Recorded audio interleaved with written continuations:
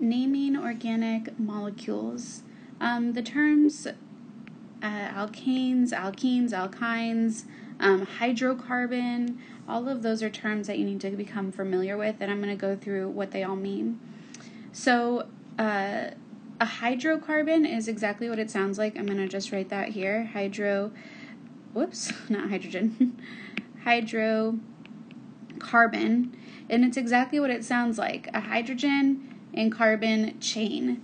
So when you go to like name and write these hydrocarbons, there's different, types you can come up with. So an alkane means that they have all single bonds. The ane ending means all single bonds. But you do this procedure whether it's single bonds, double bonds, or triple bonds. So first thing you're going to do is identify your longest carbon chain. Second thing you're going to do is ask yourself, are there double or triple bonds? Because that's when you'll change the ending.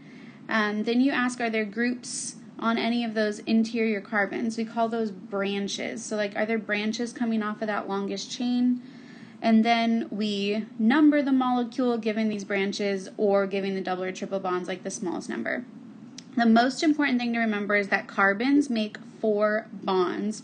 It always has to make 4 bonds. So the hydrogens kind of just, we put as many on there as we need to make sure that every carbon is making 4 bonds.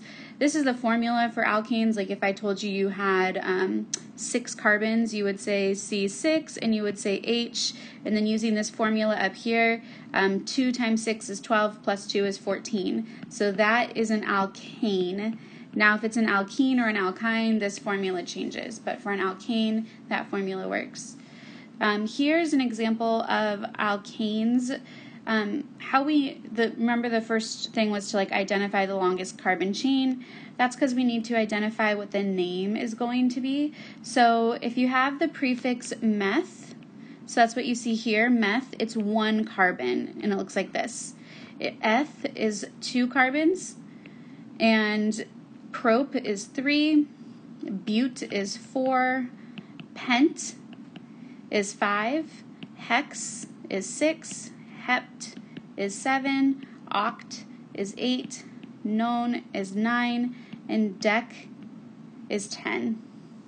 So those are the 10 that you guys need to memorize, and it's just telling you how many carbons. So meth is 1, eth is 2, prop is 3, bute is 4, pent is 5, hex is 6, hept is 7, oct is 8, non is 9, and dec is 10. So I'm going to show you how to use those. Okay, so if I have if they're all single bonds, notice in this first example, they're all single bonds between the carbons. The hydrogens don't matter, but between the carbons, if I'm looking at the carbons, I have all single bonds, and I circled my longest chain there. So my longest chain has 4 carbons. So if I go back and look at 4, that is bute. So I'm going to name it bute, and then because they're all singly bonded, I end it with the ending ane. So butane is the name of that compound. Now on my next one, I look at my longest carbon chain, and I see that it's bute again, because it's 4 carbons again, but this time there's a double bond in there, so I have to make the ending ene. And then one of my other rules was you have to number it. So you don't have to do that with butane because there's no double triple bonds, there's no branches, nothing like that. But on this one, there is a double bond, so we have to say where that is. So I'm going to number it so my double bond has the smallest number. So I'm going to number it this direction, 1, 2, 3, 4. That means that that double bond is on the first carbon. So I'm going to put 1 butene. Sometimes you see it written as 1 butene. Either way is appropriate. I prefer like this top way, but you can write it this bottom way as well. The last one, I'm going to circle my longest carbon chain. This time I only have 2 carbons. So I'm going to go back. I'm going to look at 2. That's eth. So ETH, eth. And because I have a triple bond this time, it's YNE. So normally I would have to say like which carbon is it on, but there's only 2 carbons. So it's 1, 2 or it's 1, 2. Regardless, it's on the first carbon, no matter which direction you start counting. So I don't need to write the number because it's on the same carbon no matter which way you go. So here are some more examples. So what happens if we add a substituent? That is the same as a branch. So what happens when we add a branch? So I'm still going to look for my longest carbon chain. So I'm just going to go with this one. You could choose to go with this one. You could choose to go with this one. That's about it. This is technically a shorthand. There is a carbon here, so technically I have 4 carbons total, but I can only draw a straight line between 3 of them. There's no way for me to go from like 1 carbon to this one, and then to this one. There's no bond there. You can't like retrace the bond. I can't go backwards. So my longest chain, I'm going to go ahead and do this one just because it's already circled, which makes that this is a branch. So my longest carbon chain has 1, 2, 3 carbons in it. So that means my name is going to be prop, and then they're all singly bonded, so it ends in ane. So propane is my longest chain. And then this group here, I have 1 carbon. When there's nothing written, it means 1. So if I go back and look at my 1 carbon, the prefix is meth. And we always end branches with YL. So that's what you see up here. We always end branches with YL. So methyl propane is the name. You might see it as 2-methyl propane because this methane group is on the 2nd carbon. However, it's on the 2nd carbon no matter which way you number. If I had started with the other carbon as my like first one and gone 1, 2, 3, it's still on the 2nd, which is why there's no number in the formal name. All right, doing another one. So again, I'm going to look for my longest carbon chain. I can go straight across. That's 5. Let's bend and see how many it is. So I could go 1, 2, 3, 4, 5. So that's still 5 that direction. I could go 1, 2, 3, 4. Wait, 1, 2, 3, 4, 5. Yeah, that's still 5. So no matter which way I go, I get 5. So I'm just going to go ahead and do this one here, since that's like the carbons that are closest to me. And I'm going to number them. I'm going to go 1, 2, 3, 4, 5. Even if I went the other way and did my numbering like 1, 2, 3, 4, 5, it didn't change that 3. So it doesn't really matter which way I number on this one. I have 5 carbons, which if we go back, you can see that the 5 is pent. And then because they're all singly bonded, I'm going to end it in ANE. And then this group here coming off has 2 carbons. So if I go back and look at my 2 carbons, oops, one too far, that's eth. And remember, we end our carbon substituents in YL. So ethyl, and then it's on the 3rd carbon. Okay. What if our substituent is not a branch? So what if it's not a carbon-based branch, right? So far we've done like ethyl, methyl, you could have propyl, butyl, pentyl. Your branches are probably not going to get that high. You're probably not going to have longer than like maybe a butyl branch. But what if it's not a hydrocarbon? What if it is a halogen? So halogens are the last group in your periodic table. You'll see, well, second to last, noble gases are the last, but halogens, this group 17. We're going to see how we name it with halogens on our carbons. So every time you have a bend, you have a carbon. So there's actually 3 carbons in this first one. So that's my carbon chain. 3 carbons is prop. They're all single bonded. If it wasn't single bonded, there would be a 2nd bond there. That's how you would know it was a double bond. So that means they all end in ane. And then fluorine is my my halogen. So I drop the INE ending and I add the O. So fluorine becomes fluoro. And I put it on the first carbon. 1, 2, 3. So first carbon, I have a fluoro, and propane is my longest chain. So just doing another one, my longest chain right here is 1, 2, 3, 4 carbons. 4 is bute, and they all have single bonding, so that's ane, so butane. And then I have a chlorine group, so I drop the INE and I add an O, so chloro. and then it's on the second carbon, so the 2. So 2-chlorobutane is the name of that compound. So what if I have multiple substituents? So again, let's remember that there's carbons here at every one of those bends. So these are chlorine, the purples are chlorines, not carbons. So I'm going to circle my longest carbon chain, and it's 4 carbons. I have 1, 2, 3, 4 carbons. So that's butane. So they're all single bonded. So that's butane, but for 4, and then A for ane for single bonds. And then I have 2 chloro groups. So before I just had the 1 chloro group, now I have 2 of them because I have 2 chlorines. So how do I say 2 in science? Di. So dichloro.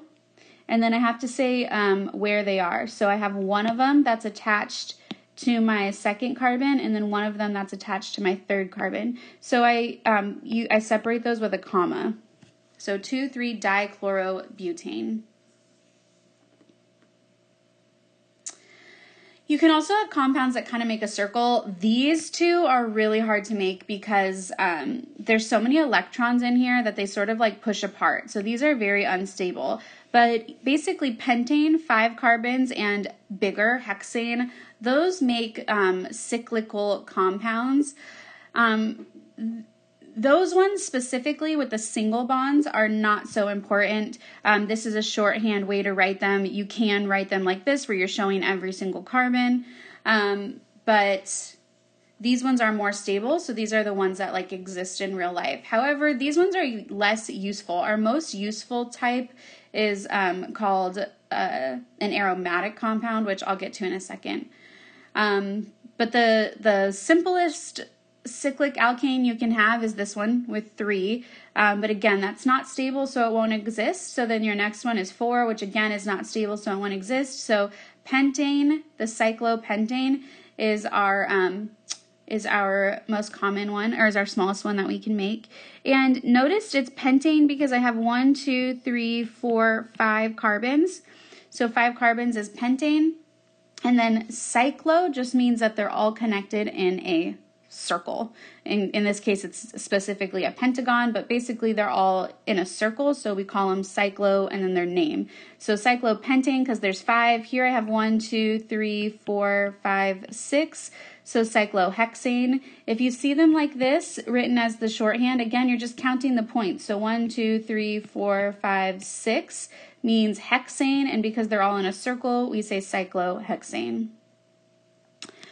Cyclohexane is fairly common, and we get sort of 2 shapes. We get this chair shape, which is what most of the molecules make, and then this boat shape, which is what very few molecules make because all of these hydrogens are like too close together, and because they're so close to each other, they're all negative, so they push away, which pushes it into this chair position. You might see that question later as like, how does cyclohexane mostly exist? It exists in this chair position. So we call it a chair in a boat. The chair is the one that is more common. And I said this word earlier, aromatic. Aromatic means that it's a cyclo compound, but with double bonds. So this is how we show a double bond in shorthand. And those aromatic means that those double bonds move around. So see, you can see it here, here, and here. And then on our next one, we see it here, here, and here. That's because those double bonds are moving around. They're constantly shifting places. That's why it's called aromatic, because they move. The double bonds are less reactive and usually shorter. However, in a cyclic compound, that's not true. So double bonds are usually shorter and they're usually more reactive, but with aromatic compounds, that's not true. These double bonds tend to be unreactive. They tend to be the same length as the single bonds. That's because the electrons are more evenly spread out because they're in a circle. In a straight compound like this, electrons have to like move back and forth. They have to pass each other, whereas in a cyclical compound, they can keep going around without sort of like passing each other. That's what makes them more evenly distributed. You can easily add substituents onto this, so a fluorine or a chlorine. we would just put that fluoro or chloro prefix on the word benzene. So these are called benzene rings. Again, very common. It's the only one I'll ask you about. I'm not going to ask you about like a 5-carbon with double bonds. I won't ask you that. I'll only ask you about benzene specifically because benzene is so common. It's in so many like skincare products. It's in so many drugs, like medicines, prescriptions. We see it a lot. So that's the only reason we're really talking about it. But you can add whatever you want to it. And we name that just by putting it in front. So fluorobenzene, chlorobenzene, that sort of thing. So the last thing I want to talk about is I briefly want to go back to one of these pictures, this one. So I only focused on the carbons when I was talking about this picture, which is fine. You don't really name based on hydrogens. You only name based on carbons. So if I were going to draw 3-ethylpentane, I would draw that by saying pent. That means there's 5 carbons. So 1, 2, 3, 4, 5. Ane means that they all have single bonds, so I don't have to change that. And then I have a prefix of ethyl, so I have a 2-carbon chain on my 3rd carbon. So I'm going to count in 3 carbons, 1, 2, 3, and on my 3-carbon chain, I'm going to put another 2-carbon chain. So here's my ethyl group, and here's my pentane chain. Now I have to go through and add hydrogens. So the hydrogens add they add as many as you need in order to make every carbon have 4 bonds. So looking at this carbon, it's only making 1 bond. That means I need 3 hydrogens. This carbon here is already making 2 bonds, so I need 2 hydrogens. This carbon here is already making 3 bonds, so I only need 1 hydrogen. This carbon is making 2, so I need 2 hydrogens. This carbon is making the 1 bond here, so I need 3 hydrogens. This carbon is making 2 bonds already, so I need 2 hydrogens. And this carbon is making 1 bond, so I need 3 hydrogens.